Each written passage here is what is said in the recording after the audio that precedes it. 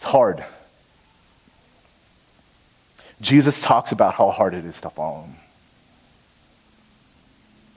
And as much as I wish we could just make this so approachable, when I share the gospel with a person who isn't saved, I wish we could just leave it at the truth that, God loves you the way you are. Because that is so true.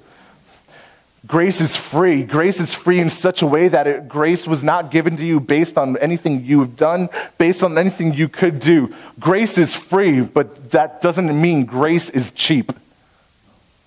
I'll say that again. Grace is free, but grace is not cheap. It came at the cost of our beloved Savior, Jesus Christ. And in terms of following him, Jesus talks about how hard it is.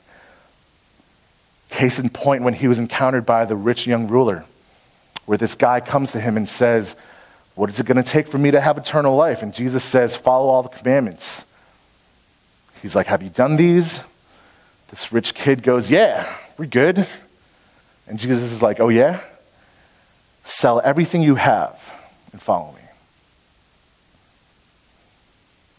What we find out is following Jesus, really following Jesus, means abandoning everything.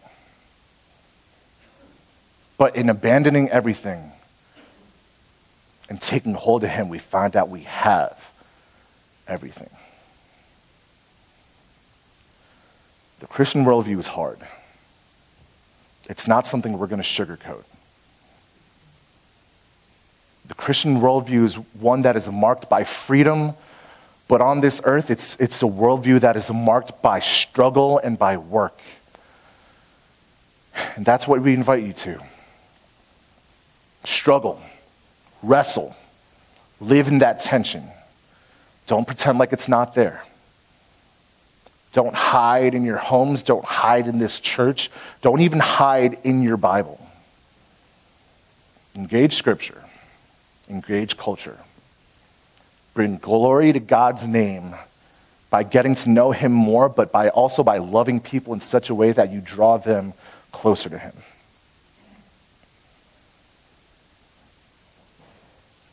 Don't be afraid of the hard work that's involved in this. Yes, there's a lot of tension, there's a lot of struggle, there's a lot of work. But he is so worth it. He's worth it. Let's pray. Lord, Heavenly Father, I'm such a mess. I'm such a mess that I don't even know half of what I said just now.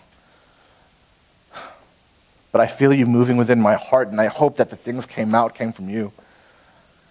And I pray that if it came from you, we would leave here today with this lasting impression that you're leaving on us. And while I can't give anybody a tangible, practical takeaway from this sermon, Lord, I pray that we would engage you more in prayer and in Scripture, and that we'd look to see how it is you're calling us to live as individuals, as a community, as a church, also to those outside of us. And I pray that you'd give us the courage to take on the hard things that we're called to do. Because you're worth it. We love you. In the name of your Son, Jesus. Amen.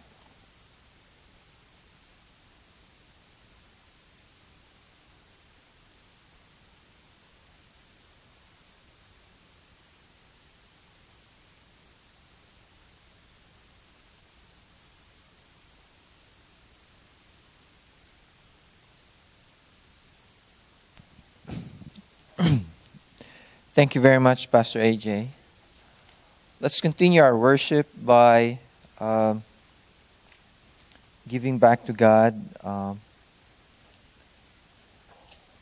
portion of our, for all the goodness that has been given to us. Okay?